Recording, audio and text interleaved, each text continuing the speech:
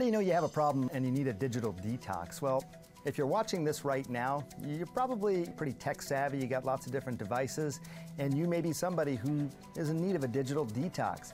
It's when these devices start to control your life as opposed to making them easier. The area we find this impacts your life the most, and this may surprise you, but it's in fact your sleep.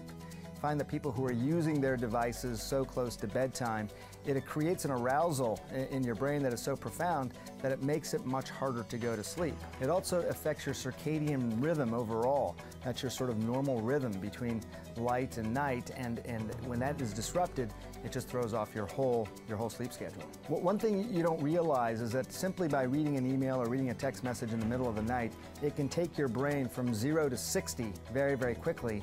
And that brain is a very, very hard brain to slow down. It's generally a good rule not to be checking the phone, certainly in the bedroom or around your bed before you go to sleep. One golden rule that most sleep experts agree on is if you do get woken up by the phone or by something else, and you're awake, get up and walk around. Don't come back and lie in the bed until you're truly ready to go to sleep. So take a break, put on the out of office, put the cell phone away.